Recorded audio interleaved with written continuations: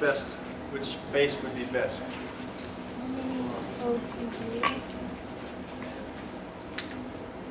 Yes, sodium terbutoxide, sterically or sterically hindered. These two guys could do substitution. If you want elimination, more sterically hindered base. Now, do we have to worry about this giving a Hoffman product because it's too sterically hindered? No. There's only one elimination reaction possible here. There's only one beta hydrogen. The only place you can put the double bond is here. Okay?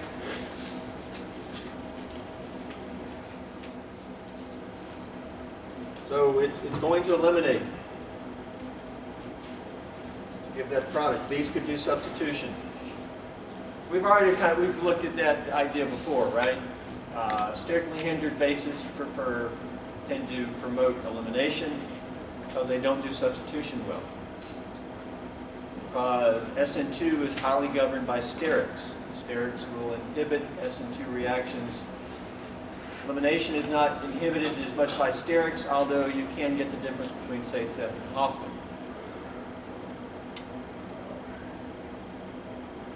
Okay, let's finish this up here.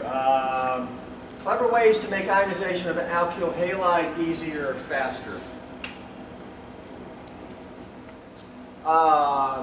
Okay, to make an OH a better leaving group, protonate it with strong acid. How can you make a halide a better leaving group? Well, typically you don't need to. But sometimes you may, because maybe it's on a secondary carbon and it's just reluctant to ionize for some reason. One way to do it is to include silver ion. Okay? So you take this, you want to do an elimination reaction, maybe you're using water or maybe you're using nothing. Just want it to ionize off. Throw in some silver nitrate, silver ion. And basically your halides are very attracted to silver ion. Now some books are hesitant to show this, but you could show this sort of maybe an attraction. You could even show it even bonding to it, just like an OH bonds. That makes it positive. But most books don't show it bonded because that's a metal. There's some type of attraction that will facilitate this bromine ionizing off. It pulls it off. Okay, again, you could show this. At this point, this ionizes off. And you get the carbocation plus what? Plus silver bromide. Okay, and that's a precipitate because that's usually insoluble. And we saw that in the lab 2 weeks ago. Okay? So it's almost like protonating the halogen. You don't protonate halogens with strong acid. But the silver ion, it makes a strong complex, and I'm not sure what the mechanism is, but it can facilitate the ionization. It strips it off, it makes forming the cation easier.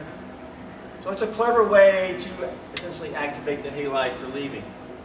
And then once it comes off, then something can take the H, water can take it, take the H. These electrons move in. There's a double bond here. I showed HBr. Is that HBr? No. HNO3. Oh, H3O plus? HN. Oh, HNO3. Okay, yeah, because we got the nitrite. We got the nitrite anion. I mean, you could show H3O plus, right? H3O plus and NO3 minus. That would finish it up. Of course, how do these two exist? That's nitric acid and water. They really exist like that, right? Nitric acid is a strong acid, so it's ionized in water. Okay, so silver ion. It's analogous to making the OH a better leaving group with the proton. Now the silver ion can also be used as a chemical test because when you get the precipitate, that's something that you can visually see. It can be a chemical test, a wet chemical test. Now it's only going to form silver halide if the halogen is ionizable. Okay? It's not going to form a precipitate with all halide compounds. Okay, which compounds below would give a precipitate with silver nitrate? That is a positive test. state is a positive test. Which ones would give a positive test? The second one. Which bromides are ionizable?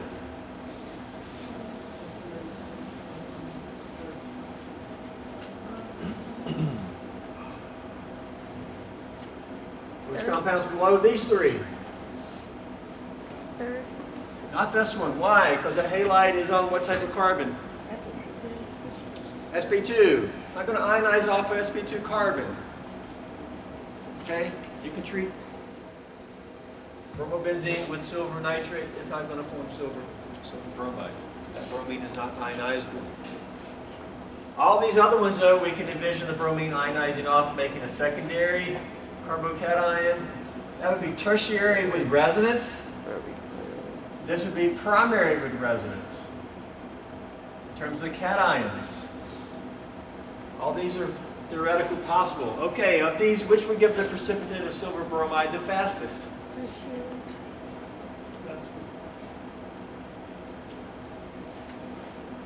Which would be fastest?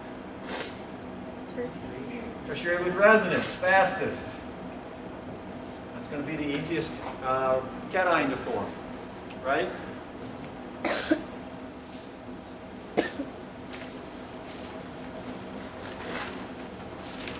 Okay. Number 2. What are we under? What was number 1? What's the heading here? We're under G. Clever ways to make ionization faster. You know where we're at, right? So we can use silver ion. What's another way to make ionization faster? Use a polar solvent. If you take this bromide with this alcohol and a polar non-nucleophilic solvent such as acetonitrile and DMSO, you can get the substitution product. And this would be an SN1 reaction, right?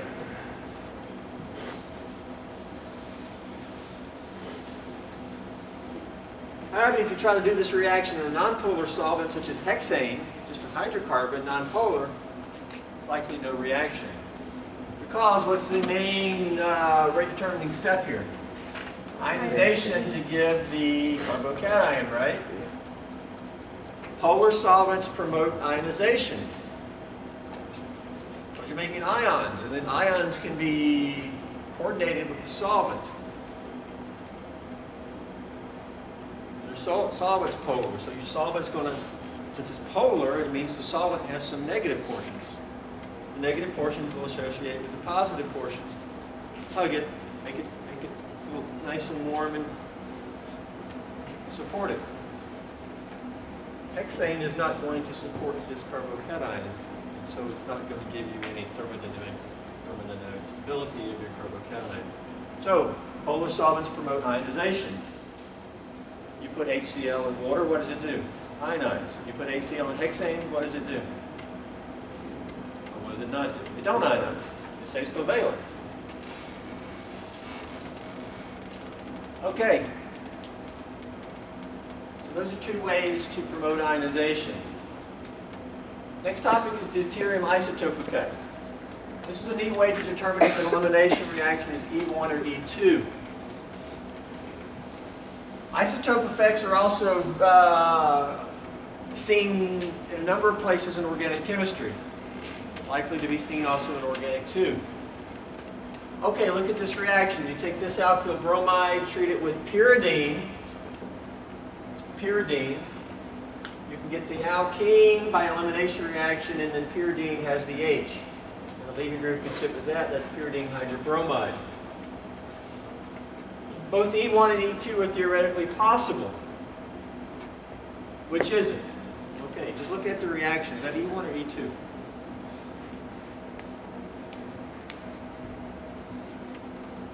If you don't know, what questions do you want to ask? Or more information would you like to know? Strong base. What question are you asking? Is it a strong base? Is pyridine a strong base? Well, is it? Is pyridine a strong base?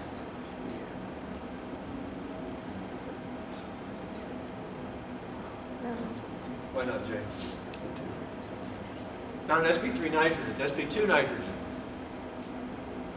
Did we ever say the sp2 nitrogens were strong bases or not?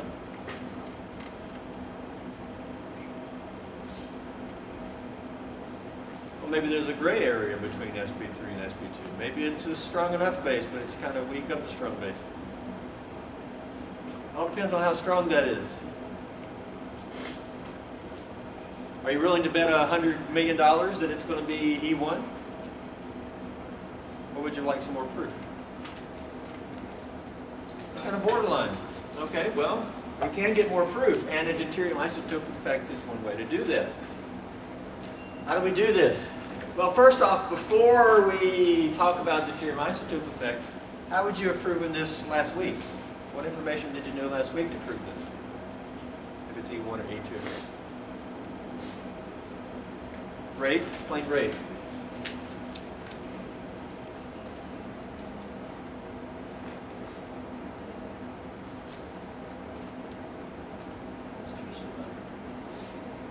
Yeah, if it's E2, the concentration of both of them is important. If it's E1, the concentration of only this is important. So how would you develop an experiment to determine if it's E1 or E2? Add more of the base and see if the rate increases. Add more base, do the reaction one time, a certain amount of base, then come back and maybe double the base, and double this, see if the rate changes. What if you double this and the rate then changes? The rate then doubles. What's the mechanism? E2. E2. What if you double this and the rate doesn't change? E1. There you go. Okay, but deuterium is another way to do this. Because, let me ask you this. Two different mechanisms, elimination mechanisms. And which elimination mechanism is the beta hydrogen abstracted in the rate determining step? The beta hydrogen is abstracted in the rate determining step of which mechanism?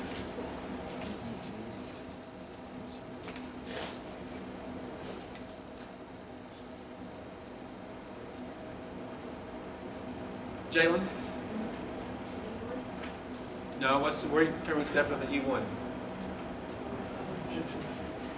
It's the same as SN1, carbocation leaving group leaving. There's no extraction of beta hydrogen in that step. The extraction of beta hydrogen comes after that in the fast step. But in the E2, it's all concerted. It's actually only one step as long as your leaving group is deactivated. Beta hydrogen is abstracted in the rate determining step of the E2, but not in the E1. We can make use of that because if we convert the beta hydrogen to a deuterium, which is just an isotope of hydrogen with one neutron, that's a mass number of 2, it turns out that a carbon deuterium bond is stronger than a carbon hydrogen bond.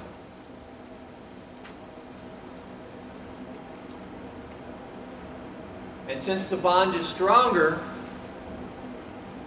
it's going to be more difficult to abstract. It's going to be more difficult to break that bond. Well, that's only going to matter if the bond is being broken in the rate determining step.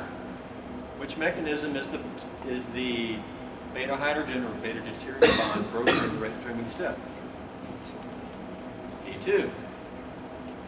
Basically, the deuterium will only give you a rate change with E2. If it's E1, you don't get a rate change because breaking that deuterium bond would happen in the fast step there. Okay, that's all discussed here. So what you would do is you would have to do the reaction with the H there, then you have to come around and do the reaction with the D here. Now you have to make this. This is called isotopically labeled. This is much more difficult than just changing the concentration or something. But this can be done. Now you do it, and you see, does the rate change now? What if we put a D here and the rate changes? What does that tell you about what the mechanism is?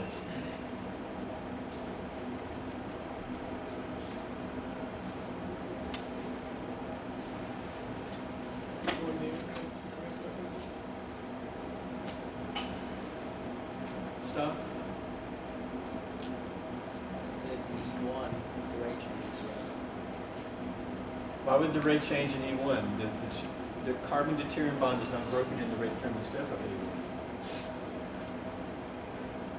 Okay, so E2 then. In E2. Which mechanism is the carbon deuterium bond broken in the rate determining step? E2. Or carbon hydrogen, whichever one. H or D, same thing. Except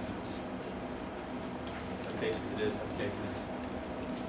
Okay.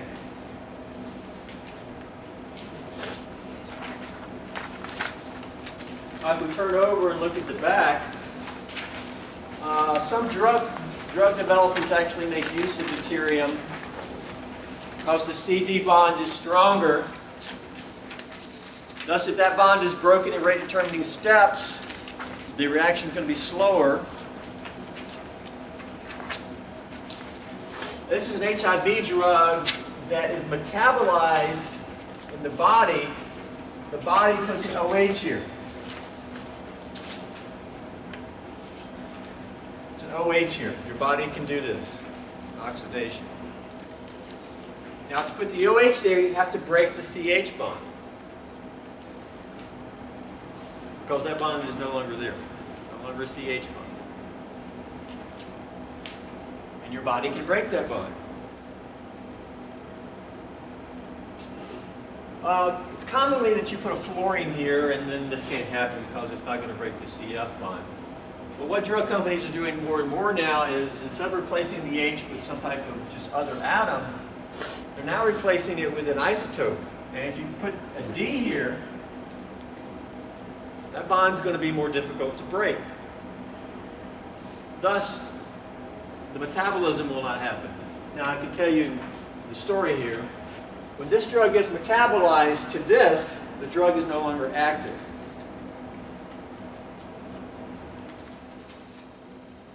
Now, that can be good sometimes, or sometimes it can be bad, because if you want this drug to stay in the body longer, then you're like, I don't want this to happen. Well, how can we keep this from happening? Let's change the H to a D. And in D, that slows it down. That also implies that the breaking of the bond here is in some type of rate determining step. And so now they're trying to develop the drug that just has a deuterium here, which would last longer in the body. Maybe so the patient would only have to take 1 pill a day as opposed to 2 or something. That's an example of you taking advantage of the deuterium isotope effect. The stronger bond between the C and the D.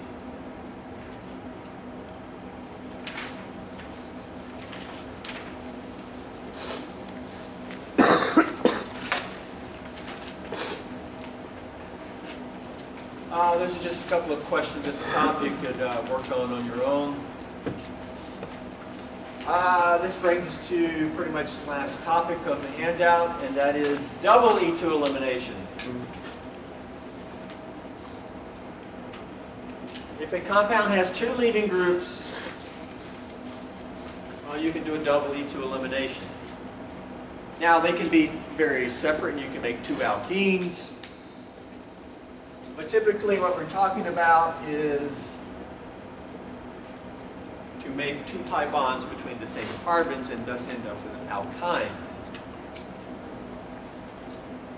So typically this is a way to make alkynes. For example, you take this vicinal dichloride, treat it with 2 equivalents of strong base. Now we don't know which one's going to get eliminated first, but we can eliminate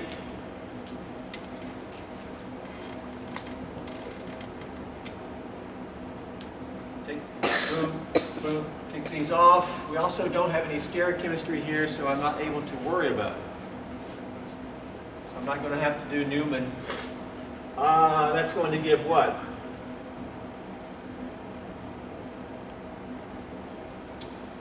I'm just going to draw an E because I don't have any reason that makes me want to have to draw a Z.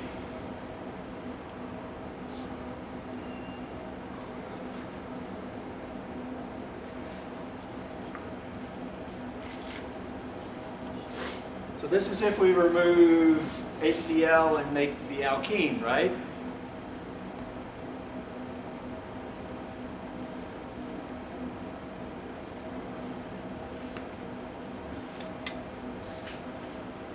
Or Z. In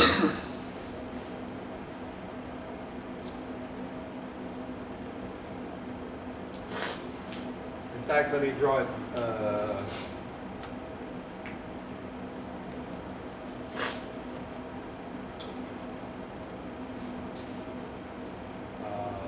Z.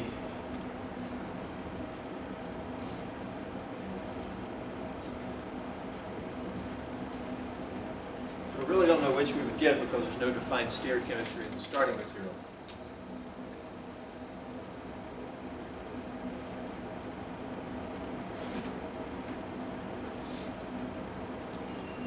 But from here, what if the base then came in and did another E2 elimination? And we go here, here, here, what would that give? We then get triple bond.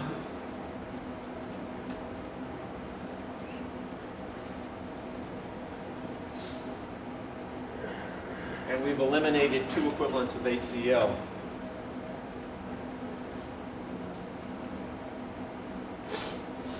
So we did E2, we did E2, and we did a double E2 elimination. Any questions about this guy here, though?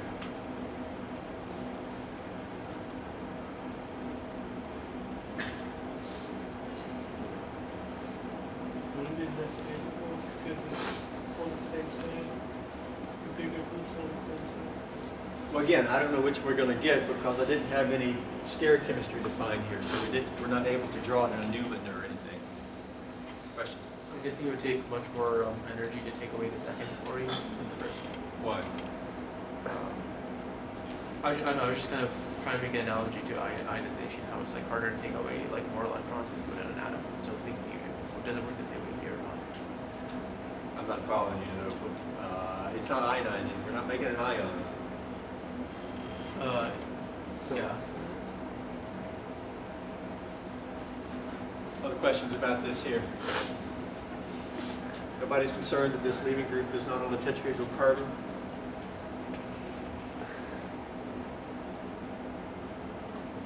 Anybody concerned about that?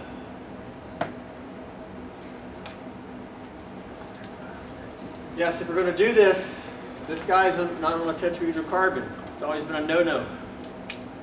It actually can happen. Requires pretty high temperature, though. And the only time you're ever going to see it is if you double eliminate to make an alkyne, because you have to. The second leaving group thus has to come off of a non-tetrahedral carbon.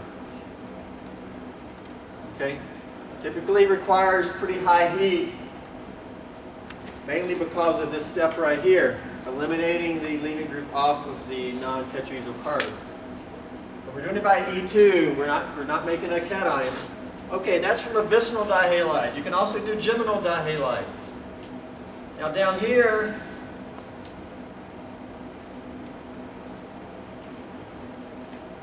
we're removing the beta hydrogens from the same carbon. Here we remove one from this carbon and the other came from the other carbon. But here hydroxide can be used as a base. Take the H, electrons move in, kick this off. The same thing here. Well, actually, there's no stereochemistry to show here, but there's nothing chiral.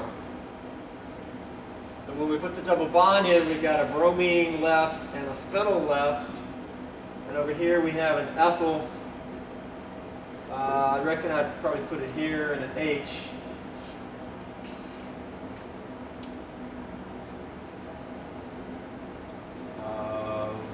Or maybe Z. But then the hydroxide can come in and do it again.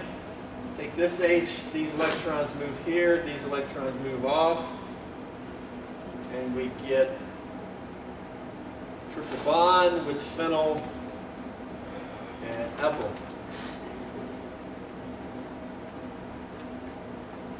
So double E2 elimination here would give this alkyne.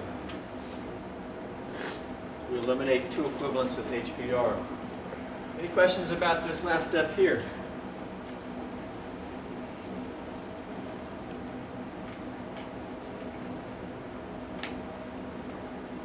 Any questions about that step? Yeah. Because there's heat, why do we get the and not just the first thing? Why do we get what? With the and not just the first thing product? Because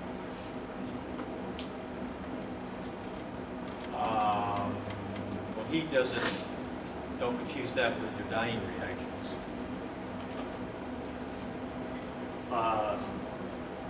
It's actually a good question, but you're giving the wrong argument. Your heat gives thermodynamic product in dying reactions. I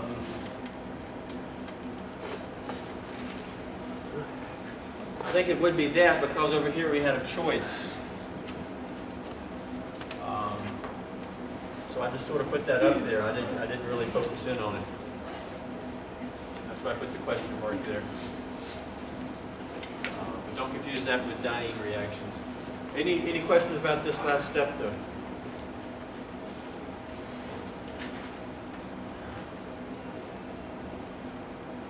Nobody's concerned about the SYN periplanar arrangement of the H and the Br?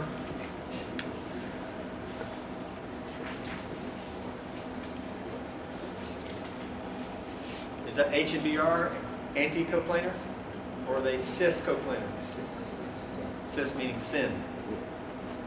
What are they? SYN coplanar? Nobody concerned about that?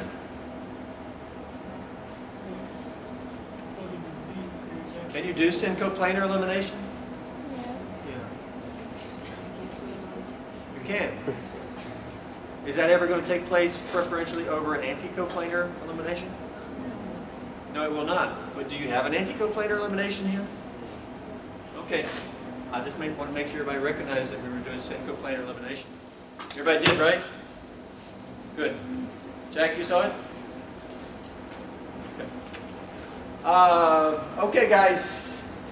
Everything's there. You're not going to understand it sitting here in 5 minutes. On Friday, we need to start a new topic. It may either be radical reactions or UV vis, but both of those are on the syllabus outline. And test on Monday. We'll see if there's any questions on Friday also about this material. See you in lab. Have a good day, guys.